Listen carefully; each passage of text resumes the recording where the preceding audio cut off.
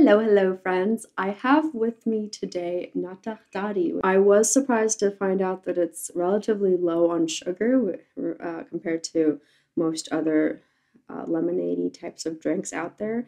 This had also been apparently a staple of the Soviet times. My grandparents recall drinking this in their childhood. I will say it is delicious. This one is tarragon flavored. But I digress. Today I want to chat about, or rather perhaps maybe offer an ode to Dostoevsky. I cannot end the month of November, his birth month, without mentioning him in some capacity. And November 11th marked his 200th birthday. And my goodness, the fact that he's been around for 200 years in written form is just so magical to me.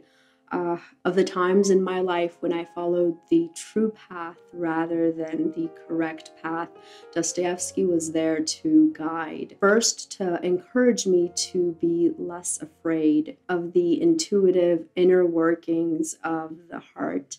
Second, to nudge me towards risks, better characterized in hindsight as saving graces, risks that I would not have taken had I pursued a more secure, conventional route with decisions in life. Third, to remind me, as he so eloquently put it, I won't lose hope and will preserve my heart and spirit in purity. So I owe a tremendous amount to this man right here, to his written works, to his own spirit, his own perseverance, and his ability to have conveyed in writing the collective human spirit. At the age of 27, Dostoevsky was arrested for being a member of a literary society considered anti-Tsarist. He was clothed in a white shirt signifying execution garb.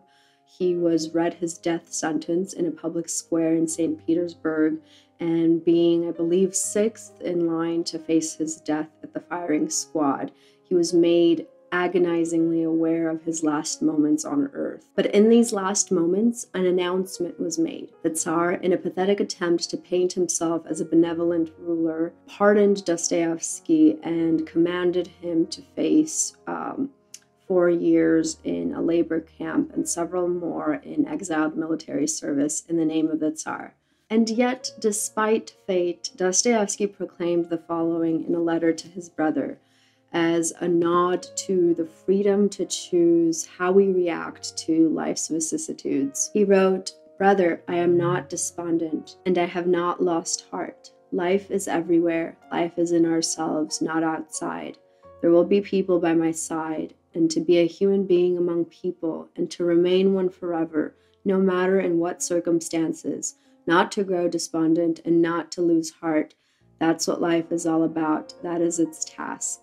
I have come to recognize that." So may we too, as we grow a day older, come to know this, that as Dostoevsky writes, when I look back at the past and think how much time was spent in vain, how much of it was lost in delusions, in errors, in idleness, in the inability to live, how I failed to value it, how many times I sinned against my heart and spirit, then my heart contracts in pain. Life is a gift. Life is happiness. Each moment could have been an eternity of happiness. Si jeunesse savait, if only youth knew. I often, when it comes to birthdays, reflect on this sentiment from Dostoevsky that I have learned, and it's quite invigorating, and it gives one hope, and I think contains pretty much all of human wisdom summed up into one. That's all I had for today. I hope you enjoyed it. I hope you enjoy the upcoming winter season and that you revel in the holiday spirit. If you enjoyed this video, I would very much so appreciate a nod of support by way of a like, a comment, sharing, or even going ahead and opening a dialogue. I'd love to chat with you in the comments below. Alrighty, until next time, bye.